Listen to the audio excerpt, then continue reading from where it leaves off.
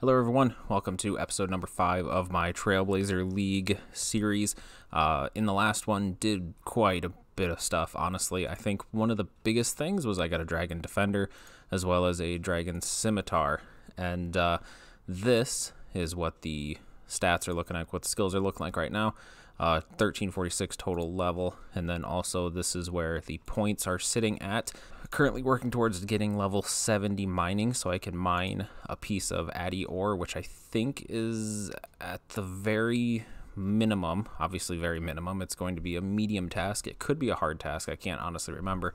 But then after that, what I will probably be doing is focusing on doing some quests, most notably like Holy Grail, King's Ransom, and the Lost Tribe, Death to Dorgeshan, that kind of stuff, because they're worth points for some of them, but then also it'll help me get prayer up, which will get me closer to unlocking piety and chivalry, which both of these are tasks to unlock. And then maybe after that, do some of the achievement diaries. I've done the easy and medium for Ardoon, and then pretty much all of the other easy diaries that I can outside of Falador and Western Provinces, but very close with the medium diary for Lumbridge and Varrock. Shouldn't take me too long to do those. That way I can put more XP into prayer. Also, I really need to start getting my birdhouse runs going because I've been neglecting that like it's nobody's business. So that's the plan. We will see where I deviate from it, where I just have my ooh shiny moment and just go down a completely different path. But until then, still work towards level 70. There is Porst of Interest quest completed. That was a medium task for 50 points, as well as, 12k Slayer XP, which brings me up to level 55.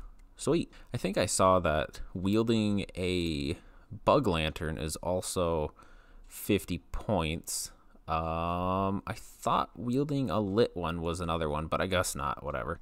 Goblin Diplomacy done with a whole heck of a lot of crafting XP from that one. Woohoo. The Lost Tribe has officially been found, and I got 50 points from it, as well as a Ring of Life, so I don't lose my hardcore status, because, you know, that's something that I care so much about. A Death to the Dorgeshan completed, another 50 points, 2k thieving, and then 2k ranged, obviously times 12. Which brought me up to level 47 range. That's actually pretty good. Another task I know is to purchase this and equip that. That is yet another 50-point task. Go ahead and update where we're sitting with points. Yet another medium task was to pickpocket a bullseye lantern from one of these cave goblins.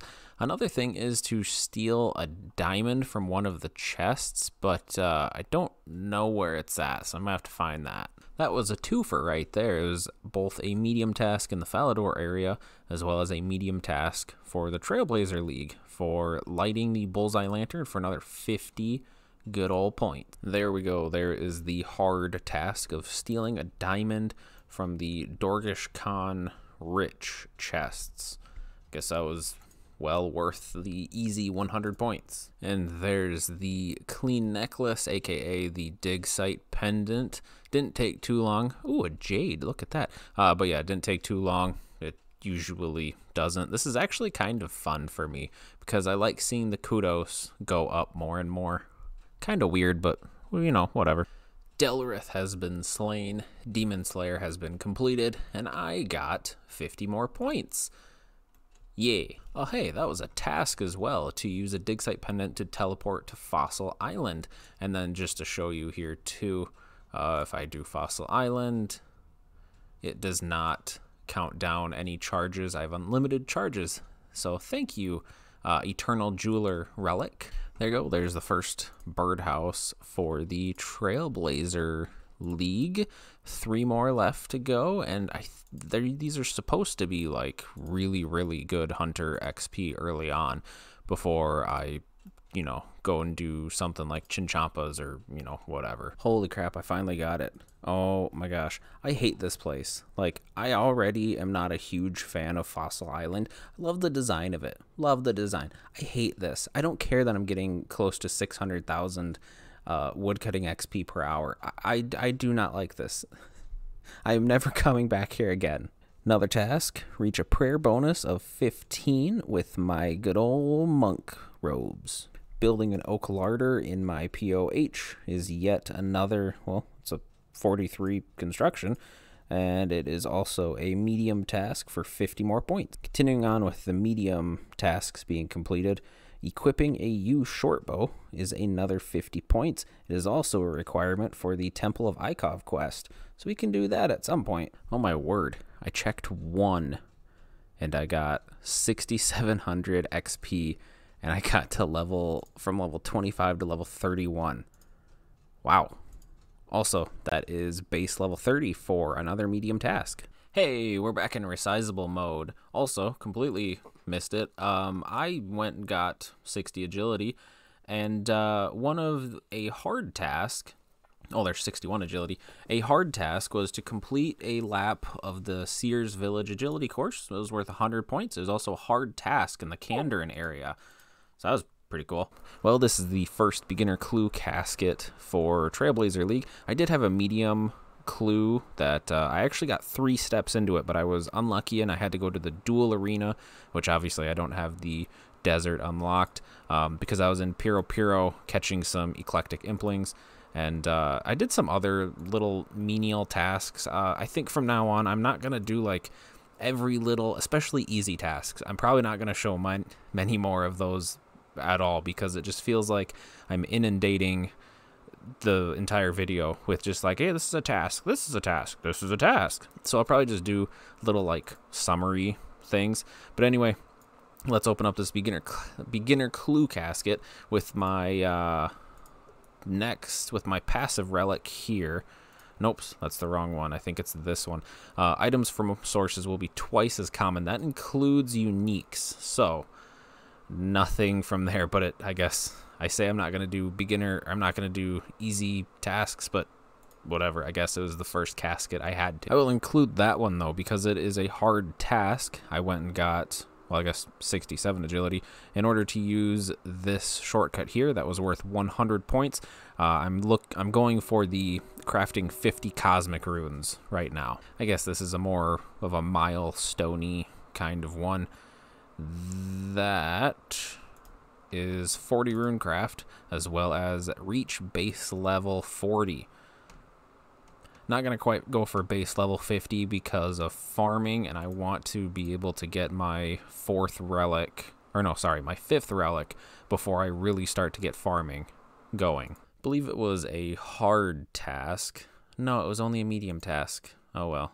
Medium task to complete a reanimated set of rune armor, so there's that. Don't exactly know why I haven't done this one quite yet, but this is a hard task to come up here to the Piscatorius fishing colony area and catch a monkfish. So 100 free points, 650 more points left. I completed another hard task, which was catching 100 sharks, and now I'm going to be going for burning a magic log, which I need to get 75 fire making.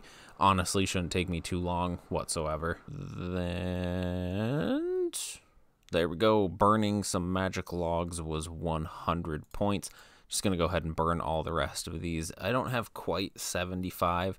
It just takes so long to chop magic logs. It's not even funny. I'm going to have to do this in little short spurts. Go ahead and drink the Wizard's Mind Bomb and then cast Wind Wave onto this poor guard. Did it one-shot it? No, not quite. But anyway, that was another 100-point task. 350 points remain until we unlock the 5th relic. Yet another hard task done there. Mining 50 adamantite ore, which I misunderstood it. I thought it meant just mining 50 addy ore, which included Motherlode mine. It does not. I had to mine, I think, 10 more extra outside of what I actually had. All right, it is time. One last pickpocket.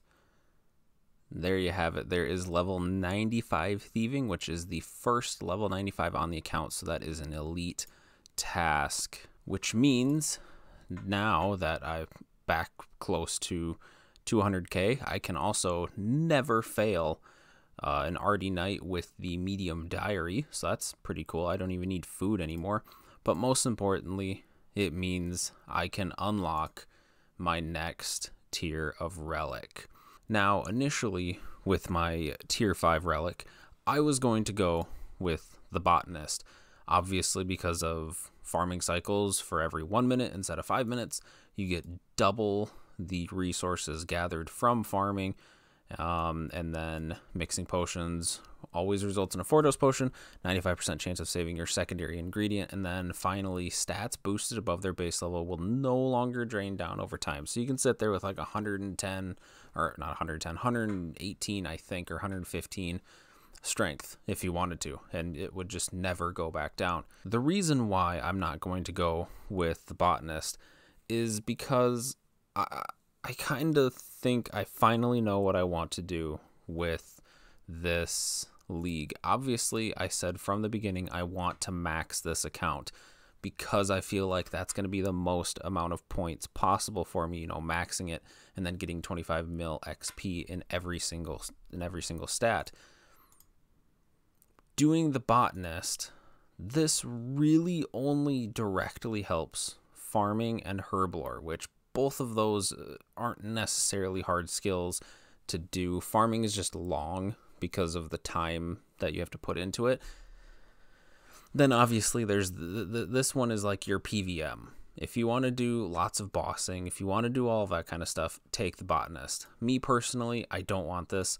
Infernal Gathering is essentially the infernal tools that are in the main game, with the harpoon, pickaxe, and the axe. It's just it makes the stuff. This one is, if you want to do maxing, if you want to do 25 mil or even 200 mil XP rates, this is good in certain skills. At least in my opinion, it would be very, very good to couple that with Endless Harvest. I mean, that's like an AFK player's like wet dream, honestly, with those two. Personally, I thought about taking this one to kind of be different because I didn't see too many people taking it. But the more I thought about this one, I overlooked this one at first because I didn't think it was total level. I thought it was total level for that skill, but it's the actual full-on total level. So like for me personally right now, I would get 145 extra XP per action. So like if I'm mining pure essence, instead of 60 XP per essence, I get 205. Yeah, 205 XP per essence, which is huge. So that would help make rune crafting a lot easier for me to do. And just overall, it provides a boost to every single skill, which is why I am going to be going with Equilibrium, because I want to move my way up the rankings as far as I can. If that means for certain skills I got 200 mil, then that means I get 200 mil in certain skills. I don't plan on getting 200 mil in every single skill, obviously. Like, that's just insane. I mean, there's only like, 7 people I think that have done it in the main game itself. But I'm going to push my skills and push myself to the farthest of what I can, and I think Equilibrium is really, really going to help, especially once I get the 6th relic with the multiplier from 12x to 16x. So without further ado, we are going to confirm it. Look at that. Oh my gosh. We've unlocked the Equilibrium relic. So just as like a little thing here, initially I got 1014. I now get 1157 off of each one. That's my total level, 10% of my total level added onto it, which is gonna boost my XP rates per hour outstandingly high. And with claiming the tier 5 relic, that is going to mark the end of the video for today. Again, lots and lots and lots of stuff done. I've given up looking at my high score. I don't know where I'm at. I don't really want to know where I'm at, because then I might feel inferior to what some other people are doing. But that's whatever. That's just my own personal thing. Anyway, thank you all so much for watching, and I will see all of you in the next video.